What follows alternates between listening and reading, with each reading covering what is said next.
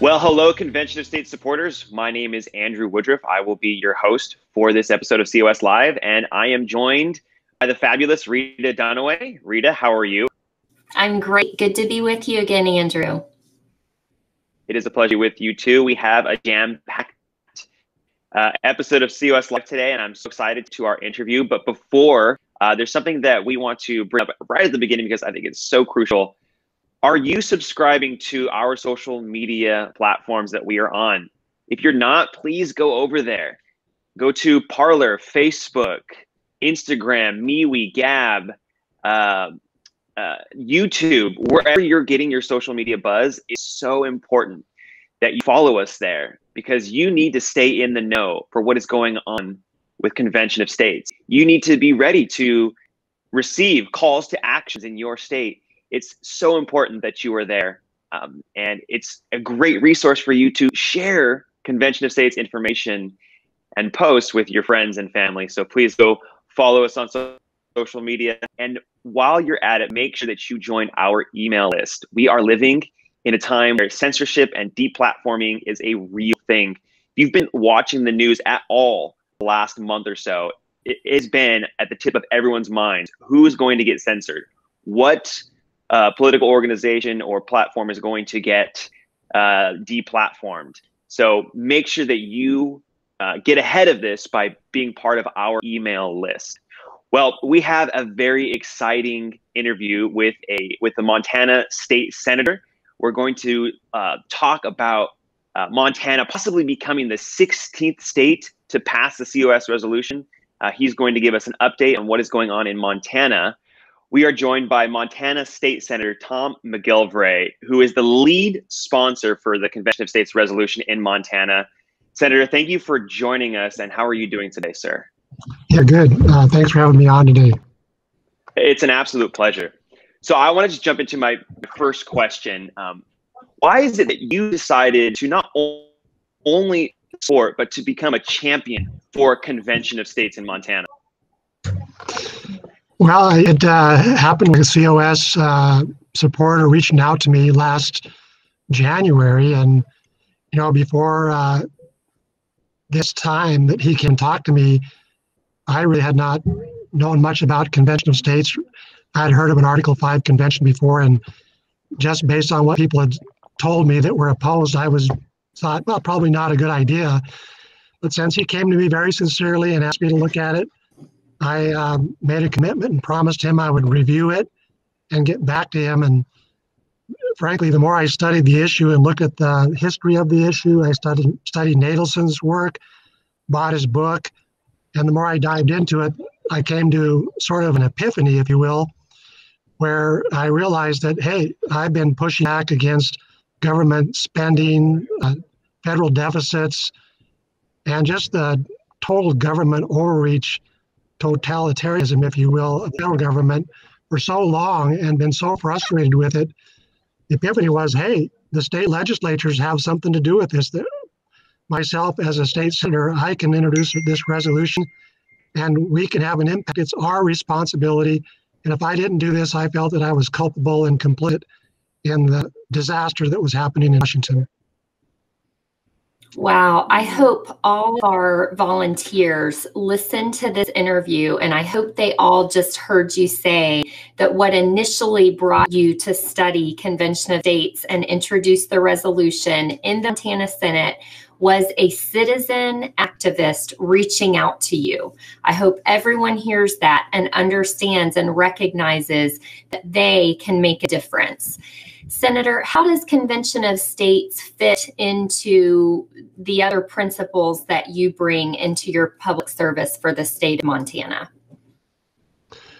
Well, I think it has everything to do with it. I'm a limited government senator, legislator, had been for over 16 years. And when you look at the primary tenets of Convention of States, you know, limiting the power and jurisdiction of the federal government, imposing fiscal restraints, these are issues that it's what I'm all about. And so the Convention of States is absolutely critical if you believe in limited government. It's really the only option we have left that I see, because I actually talked to our state senator, or U.S. Senator Daines about Convention of States, and he told me flat out, he said, Tom, it is impossible for Washington to fix this problem. It is, it's going to have to be the states. And I see it to do with everything. We in Montana, we whine about the federal government interfering in our water, our air, our land, our wildlife, the grizzly bear, the sage grouse, ad nauseum. And this is critical for us to push back against Washington, or otherwise we're just going to be a fiefdom, a vassal state of Washington. Hmm. And Senator, you were in the room with several COS Montana volunteers who drove all the way to the Capitol to speak in support of the COS resolution. How important are Montana volunteers to this process? And do you have something that you could say about the Montana team? Well, I can't say enough good about the Montana team. They're phenomenal. I've been working with them for months now, and they're sincere. They're driven. These people, Montana's a big state, so they drove 5, 6 hours to get to our hearing. And I think we had close to 30 proponents that were just your average Montana citizens. And I can't say enough good about them. They're sincere. They care about the nation. They care about our country. They care about Montana. They're just phenomenal. And I was to say the only opponents were the JBS people, and they were paid staff primarily. So our representation for proponents in the hearing were just Montana folk. It was pretty good, pretty phenomenal. Well, that was just about 10 days ago that this Montana Senate committee heard testimony on our Article 5 application, which you are sponsoring the Montana Senate. So, of course, you were there to introduce it, and then you offered a closing remarks on the resolution, and you were so articulate. I wish that we could play that entire committee hearing so everyone could see all of your remarks. But for now, I just want to share this brief 1-minute clip of that time. Article 5, the Convention of States, the Convention for proposing amendments is our state's legislatures, our opportunity to have a serious impact on what happens in Washington. I don't have to go to Washington. We in this committee hearing have the power, the ability, along with other states in this country, to say to Washington, enough. Through Article 5, the founders gave us a tool to push back. And if we don't, we are culpable and complicit in what happens in Washington. And the people behind me are going to be proponents, and they are going to share with you their deep conviction that this is the peaceful, constitutional, well thought out solution to the serious issues that create a delicate and critical situation in our nation. In your closing, Senator, you really spoke to the bipartisan problem that we have in Washington, D.C. In this day and age, we're so divided as Americans along political lines, but we like to say that the real fight in this country is not between Democrat and Republican. It's between we, the people, the American citizens, and the Washington, D.C. elites. And in fact, what we found at Convention of States in polling is that Americans really are united when they're asked about an Article 5 convention to limit federal power. We've done polling in about a dozen states, and about 2/3 of voters support the idea. And that includes Democrats, independents, and Republicans. Why do you think it is, Senator, that all Americans tend to gravitate toward Convention of States? Well, I think, first of all, you got to realize that most Americans feel Washington is hopelessly broken. And every American knows that you got to balance your budget at some point. They realize that there's a consequence to overspending your revenue forever. And I think that most Americans get the basic financial problem that Washington has. And, most Americans are aware that everything that Washington is doing, like from screwing in a light bulb into your house or buying a dishwasher, Washington is getting a higher and higher cost for us all.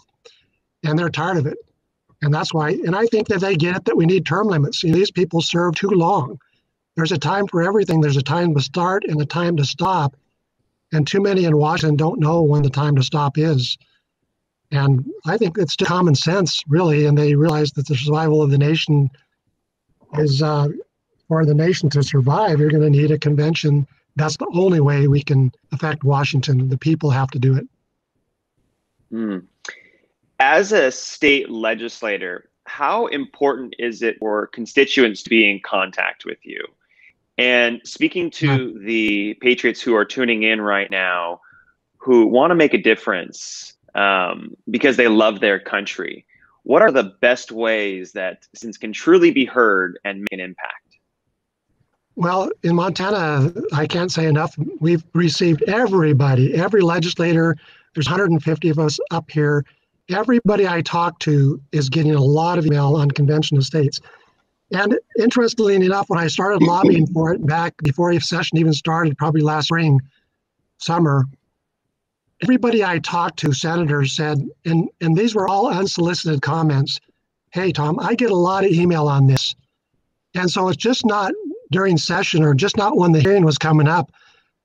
Senators and representatives were getting a lot of email already. And I can't say enough. The first thing to be emailing your senator or your representative, letting them know where you stand.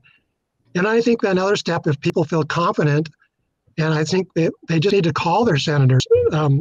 Most Montana senators or representatives are very accessible. We pride ourselves in being accessible to our constituents. And negative or positive, I like to hear calls. If I get a call from somebody, I want to talk to them and hear what they have to say. And I think if you're comfortable with this, call some of the senators that had to know on convention and let them know how you feel. It's totally appropriate and important. You make such a great point that our state legislators are really accessible to us, unlike members of Congress typically are. And in fact, that is one of the main reasons why the bulk of governing power was vested in the state governments, not in the federal government. Now, most people know that the president and members of Congress swear an oath to defend the Constitution. But interestingly, state legislators also take an oath not only to the state Constitution, but also to the U.S. Constitution. Yeah. Senator, what does that oath mean to you and your service in the Montana Senate? Yeah, thanks, Rita. Good question. Article 6 says that we swear an oath to the United States Constitution. We also swear an oath to the Montana Constitution. So my opinion is what we see our opponents say is that we need to follow the Constitution. We need to obey the Constitution. This point is made by them over and over and over again. And then it's like this big whisper campaign that says, but not Article 5. And that just infuriates me. It vexes me that we're told that we have to follow the Constitution. We make an oath to it. And then we have all these excuses and fear-mongering about why Article 5 is not part of that oath. It is part of our oath, and we have an obligation to follow it and pursue it. And the state legislatures, as I've already said, are complicit in Washington with Washington's overreach, malfeasance, dictatorial edicts from the sovereigns that are now called presidents. We have to push back, and that's our job. And if we're not pushing back, we're not following our Constitution. It means a lot. So tell us a little bit about yourself outside of being a state legislator, because unlike Congress, being in the state legislature is not a full-time gig. So tell us a little bit about your background and what inspired you to run for office. Well, politics, I guess, is in your blood. My dad, I remember him, that kind of ironic, dad arguing with his friends over the Montana Constitution when it was rewritten in 1972. So something about that clicked in my mind. I wore, when we played war as kids, we wore political badges. I remember wearing Governor Tim Babcock's political button out there playing with my friends. And so it's been part of my makeup DNA. So, but to answer your question, I'm a dad. I have 3 kids. Been married to my wife Margaret for 45 years almost. And I care about my grandkids. You know, if we don't get a handle on this, we're in deep trouble. So I ran for the legislature simply to represent the forgotten man, the taxpayer out there and the families out there, the moms and dads. They're working hard every day. They take care of their kids. They try to get them educated. You know, they like to go fishing and hunting on the weekends. And they need someone in the legislatures to represent them. You know, we have lobbyists all the time representing special interests up here, but my job is to represent constituents. My job is to represent the common forgotten person out there that if we don't get a handle again on our federal spending, their money is going to be worthless. And as a financial advisor for nearly 30 years, I know what it means to have fiat currency and deficits. You know what it means to have $30 trillion in debt and where that's taking us in the future. So that's why I'm involved, because I care about people. I love the state of Montana, and I want to make a difference. We are so grateful for people like you who are in public service, because you do want to represent the forgotten man, the regular citizen. So thank you. Before we let you go, we have a lot of viewers on the edges of their seats wanting to know what is going to happen in Montana. So can you tell us what you expect to happen in the next several days or weeks with the Convention of States resolution in the Montana Senate? Well, as you guys know, the resolution was tabled in committee. So that means that if we're going to get it on the Senate floor and get it over to the House, we've got to have a majority of the senators, 26, to vote yes on a procedural motion to bring it out of committee. We don't quite have that many votes yet, but we're close. And so I think most of the COS folks in Montana know who we need to influence. The ones that voted no in committee, we need to change some of those minds, but frankly, we don't have to change all their minds, because I think we have 22, 23 senators already that have committed to a procedural motion to move it to the floor. We just need a few more. I think we can get that. And so that's the bottom line right there. Well, Senator McGillvray, we are hoping and praying that you get to the threshold you need to get it out of committee. Thank you so much for joining us on this interview. It was a pleasure being speak with you, and we look forward to Montana hopefully being the 16th state that could pass the COS resolution. Yeah, thanks for having me on today. Blessings to you guys. Thank you. Well, it's time for us to sign off. Rita, why don't you get us going? Sure. To our viewers tonight, if you are frustrated with corrupt politics, if you're sick and tired of having your rights steamrolled, know this is a plan. The American founders were brilliant. They knew this might happen, and they gave us a solution for such time as this. That's why Convention of States is working to use Article 5 of the Constitution to put the people back in charge. COS equips American patriots to reclaim our self-governance. The movement is well underway, with 15 states already on board so far. 34 is that magic number. When we get to convention, we're going to send the career politicians packing, force DC to use our money wisely, and place meaningful limits on federal overreach. So go to conventionofstates.com, sign and share a petition. Join your local Convention of States team. Help us to make history and change DC forever. And after you sign the petition, don't forget to follow us on social media. Go to Rumble, MeWe, Gab, Parler, Facebook. Well, you're already subscribed to Facebook, I would assume. Or subscribe to YouTube, wherever you are getting your social media buzz. Make sure to include COS there as well. And then don't forget to check out the Battle Cry with Mark Meckler at 8 p.m. Eastern Time every Sunday. And we will see you next for another episode of COS Live. Same time, same place, 6 p.m. Eastern Time, right here on Facebook. Until then, we have a country to save, so it's time to get back to work. And remember, if you're looking for the person who is going to restore the Republic, look in the mirror, because it's going to be you. All right, that's all we have time for. Bye.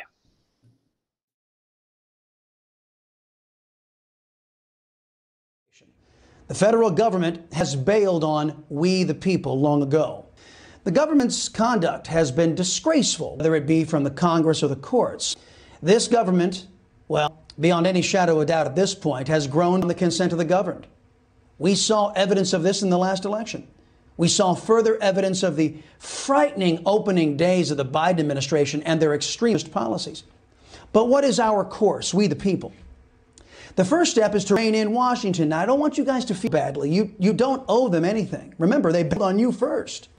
As we've established, they really don't care what you think anyway. Now that the socialists are in control, they scarcely acknowledge you exist.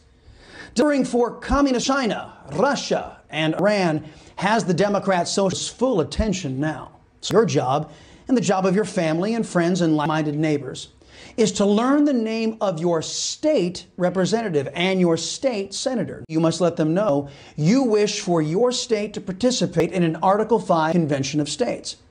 This is a mechanism put into place into our Constitution by our founding fathers in preparation for the coming of what we're seeing today, when Washington, D.C. abandons we the people. At this convention, amendments will be proposed to tie the hands of the out-of-control, big spending government in D.C. By the time this convention would convene, our debt will be soaring way out of control. So there will be vigorous debate inside this convention as to which amendment will be offered by state legislators. A balanced budget amendment, repeal of the 17th Amendment, or term limits on federal office holders.